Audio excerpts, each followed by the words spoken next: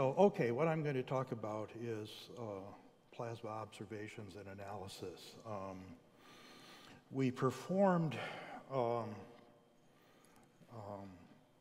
over a number of weeks last summer a lot of experiments and observations, and then most of the analysis we did in the fall and winter. And this is kind of my thing. I've been doing plasma physics and chemistry and atomic and molecular physics and spectroscopy for nearly 50 years, 48 years actually. So this kind of work is my thing, and this is only the second public talk I've ever given in almost 50 years. So, I consider myself to be lucky in that respect. So this is, I'm not sure why I have so many slides of this. This is a photo showing one of our anodes. Our big anode, I don't know if you can see it, is about that big. That's what they look like. In the pictures, you can't tell. I mean, it could be the size of a softball, but the big one is actually that big. We observe a number of features on it. Let's see, there's the plasma. You've seen the spots or tufts in various things, and I'll talk about those later. And around them, it's a positive ion current coming out, and electric fields and magnetic fields are formed around them. And then you've seen in some of the movies the striations. So that's the first thing I'll talk about. The device is actually as close to a spherical plasma as we can make. The anode is the high voltage,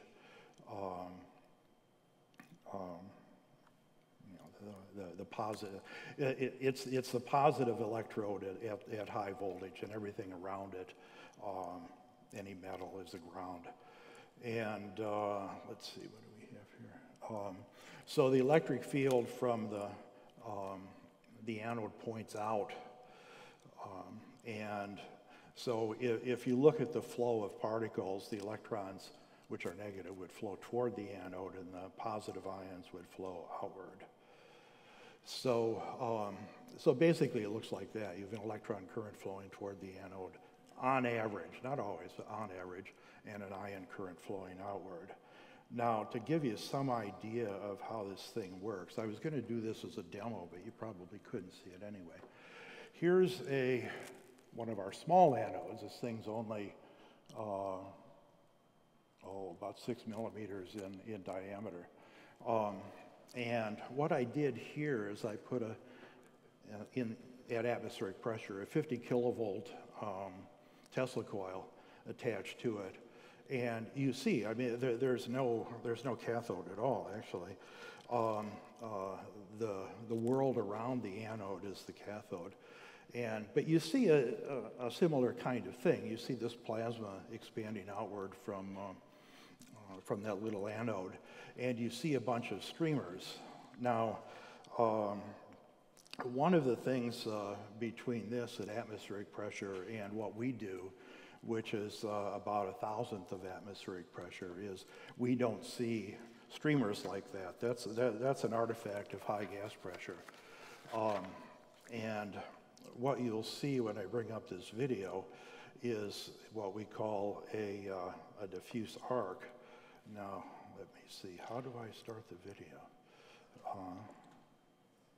There it is. Okay, if you look going out to the left, at atmospheric pressure, that would be a spark. At a Torr pressure, it's a diffuse arc. And interestingly, just recently, people think that they have observed lightning on Mars. And at a low pressure, our pressure is about the same as that of Mars. So what you would see in a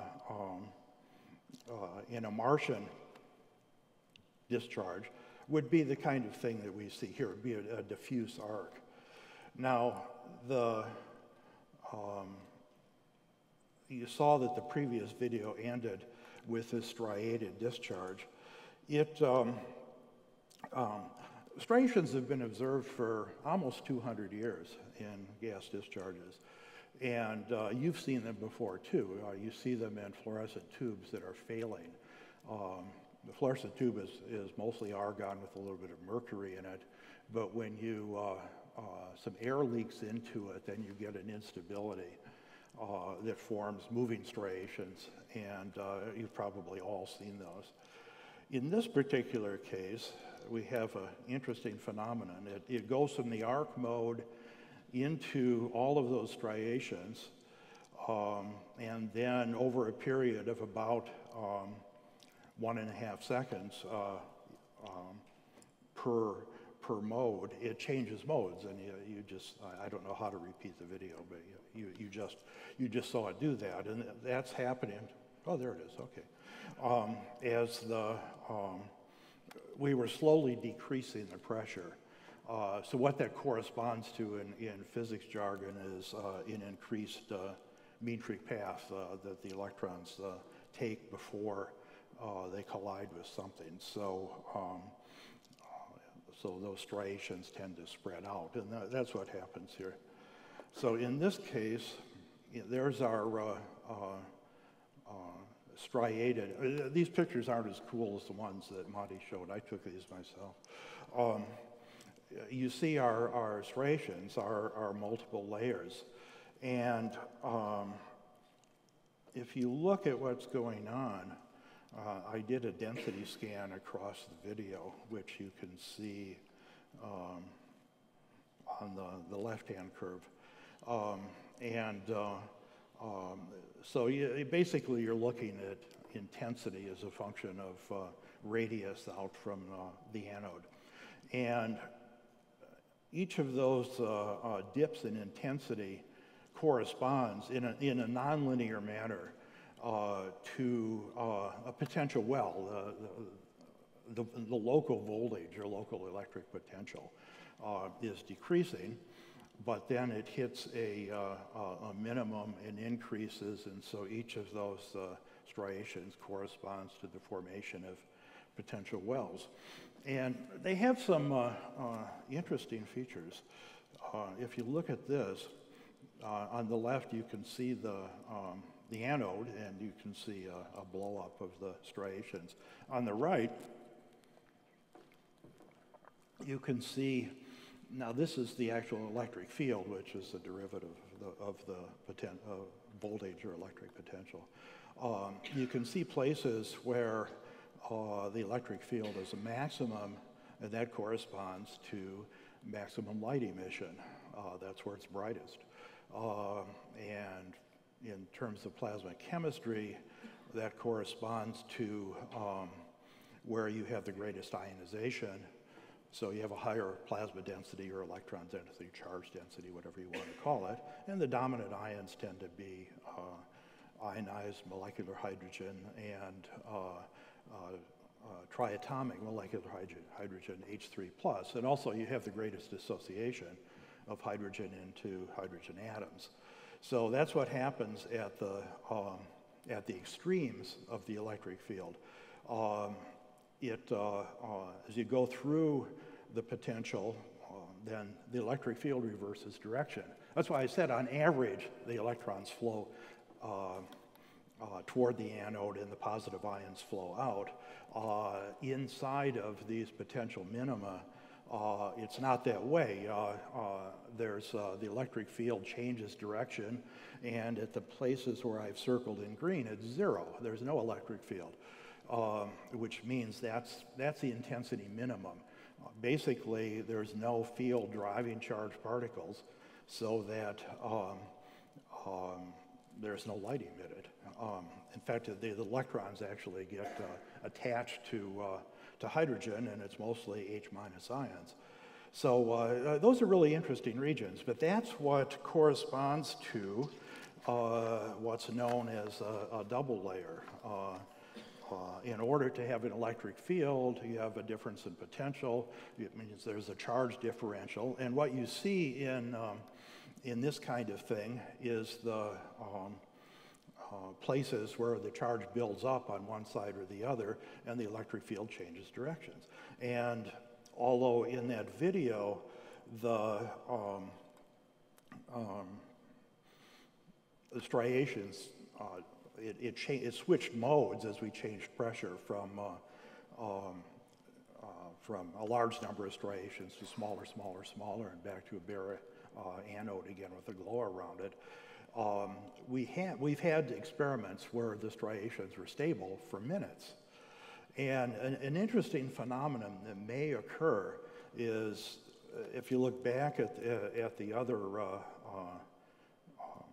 photos, the discharge isn't actually perfectly spherical. It's aspherical to some degree, more or less degree, depending on conditions. But because of that, actually what you'll have is you'll have currents flowing azimutally and altitudinally around inside of these shells. And that's really a unique phenomenon. No one's ever looked into that. But it's something that's apparent when, having done this for half a century, when I first saw these kinds of things. There must be something like that going on. Now, there's an interesting correlation. I really know nothing about solar physics, almost nothing at all.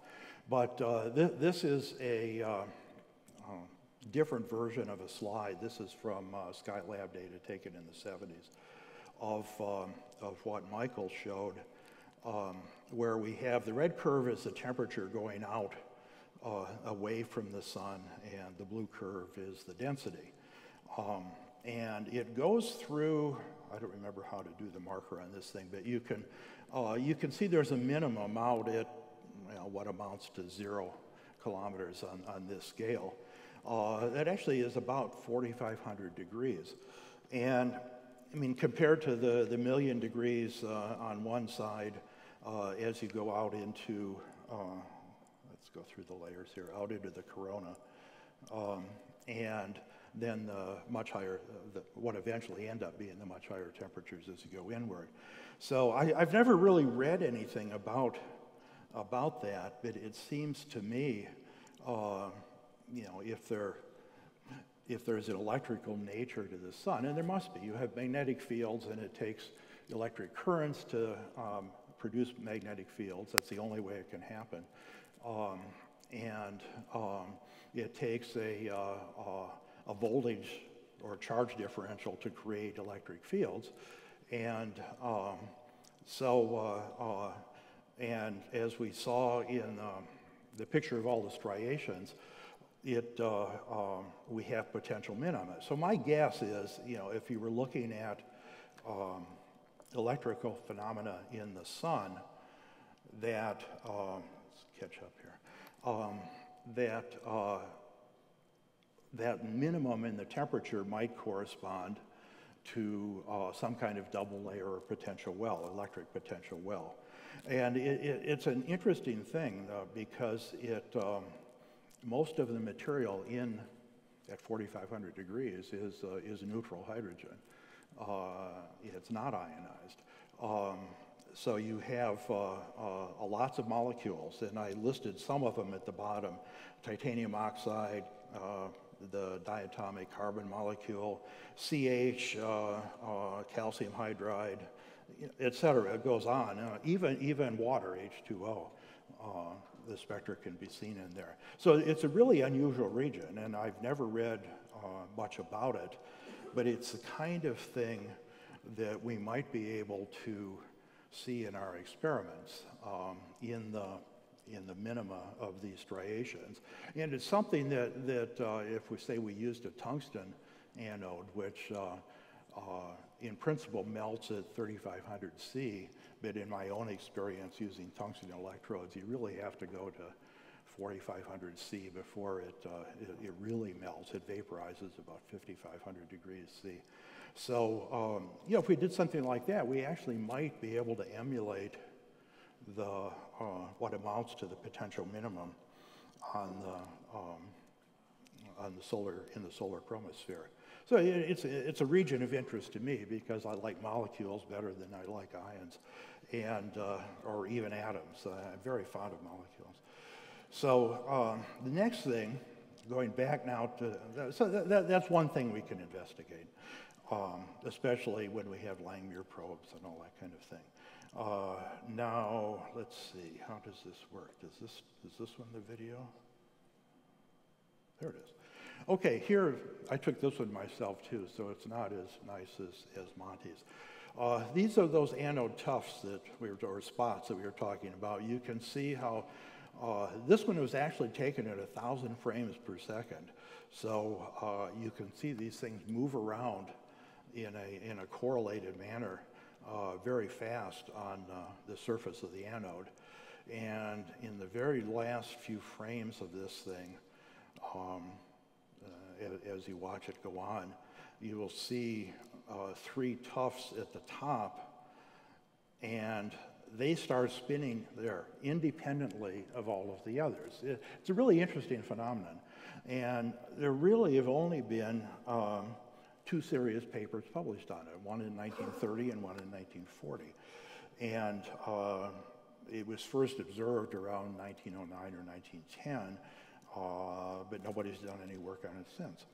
So what you see, and in fact, this is a picture of tuft taken from the 1940 article on this. And what happens is that you see our anode down in the bottom, and the tuft, oh, I took the cap off.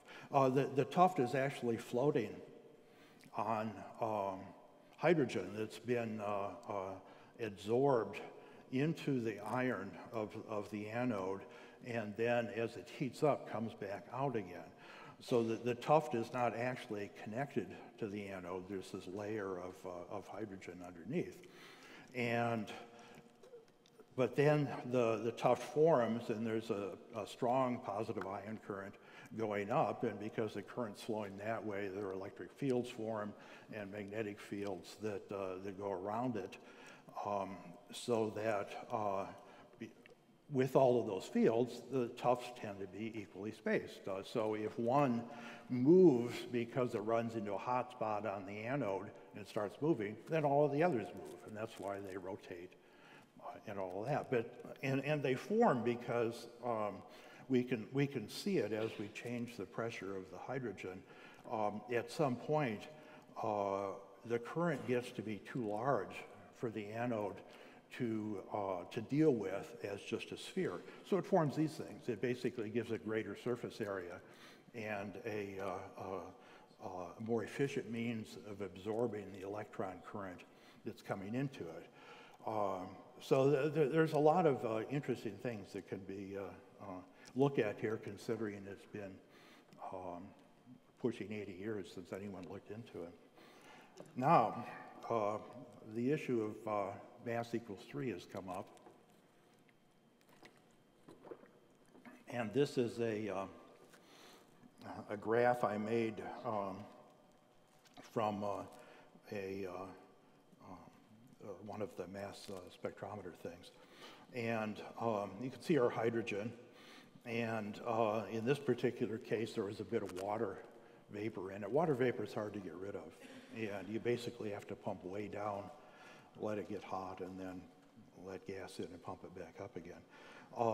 And we get some atomic hydrogen because the H2 dissociates. So what's this mass equals 3? Now, there are a number of possibilities. You can do it with fusion reactions involving protons and deuterons, or deuterons and deuterons, a couple of different channels. Or the bottom reaction is just an ionic reaction that occurs everywhere in the universe. And H3 plus is, in fact, the most common molecular ion in the universe.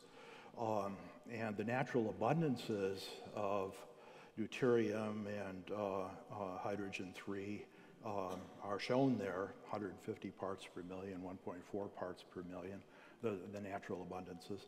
And of course, there's no tritium. It has a half-life of 12 years, so it's gone. So I've been thinking about this. I spent a lot of last week driving 1,000 miles of the Race Across America route as an official for the bicycle race. And so it gave me a lot of time to think about this. And my feeling is, after looking at that, well, I did a quick calculation. With the natural levels of deuterium in our experiment, we would observe probably one fusion reaction every 4 trillion years. But there probably are ways to investigate this further, and we have a large parameter space to work within. So maybe the best we can do would be 10 reactions a second if we looked in the right part of the parameter space. And it would be it's something we could measure. I mean, it's not like it produces much energy, but it's something we could measure. So that's something we might look into. So my own opinion, after thinking about this for a long time, is that the mass equals 3 is a spurious artifact of the mass spectrometer that we use, the way it works. And in this particular case, I don't know if the manufacturer would agree with me. I think it's a bug and not a feature to use software lingo.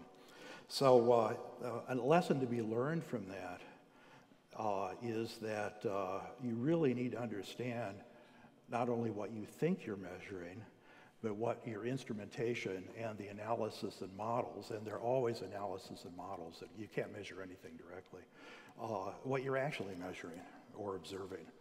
And if you don't abide by that moral and run off to the New York Times with a discovery, it's what we call the Pons and Fleischmann effect, then you might be in serious trouble. So when you're doing this kind of work, you always have to pay attention to this kind of thing, that what you think you're measuring isn't necessarily what you're measuring, and what you're observing isn't necessarily caused by what you think is causing it. So that's it.